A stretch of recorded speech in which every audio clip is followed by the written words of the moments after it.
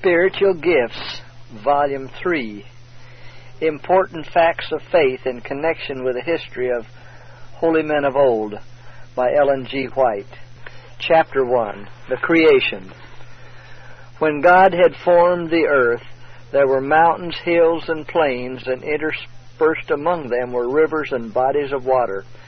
The earth was not one extensive plain, but the monotony of the scenery was broken by hills and mountains, not high and ragged as they now are, but regular and beautiful in shape. The bare, high rocks were never seen upon them, but lay beneath the surface, answering as bones to the earth. The waters were regularly dispersed.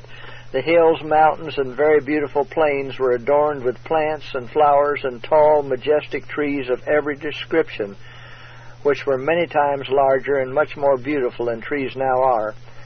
The air was pure and healthful, and the earth seemed like a noble palace. Angels beheld and rejoiced at the wonderful and beautiful works of God. After the earth was created, and the beasts upon it, the Father and Son carried out their purpose, which was designed before the fall of Satan to make man in their own image. They had wrought together in the creation of the earth and every living thing upon it. And now God says to His Son, "Let us make man in our image." As Adam came forth from the hand of his Creator, he was of noble height and of beautiful symmetry. He was more than twice as tall as men now living upon the earth, and was well proportioned. His features were perfect and beautiful. His complexion was neither white nor sallow, but ruddy, glowing with a rich tint of health. Eve was not quite as tall as Adam. Her head reached a little above his shoulders. She too was noble and perfect in symmetry and very beautiful. This sinless pair wore no artificial garments. They were clothed with a covering of light and glory, such as the angels wear. While they lived in obedience to God, this circle of light enshrouded them. Although everything God had made was in the perfection of beauty, and there seemed nothing wanting upon the earth which God had created to make Adam and Eve happy, yet He manifested His great love to them by planting a garden especially for them. A portion of their time was to be occupied in the happy employment of dressing the garden, and a portion in receiving the visits of angels, listening to their instruction, and in happy meditation. Their labor was not wearisome, but pleasant and invigorating.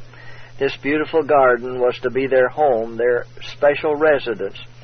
In this garden the Lord placed fruit trees of every description for usefulness and beauty, also lovely flowers which filled the air with fragrance. Everything was tastefully and gloriously arranged.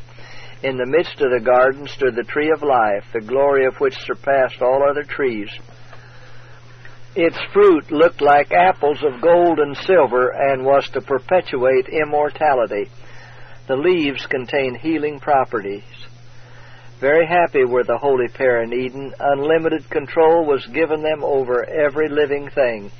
The lion and the lamb sported together peacefully and harmlessly around them, or slumbered at their feet. Birds of every variety of color and plumage flitted among the trees and flowers and about Adam and Eve, while their mellow-toned music echoed among the trees in sweet accord to the praises of their Creator.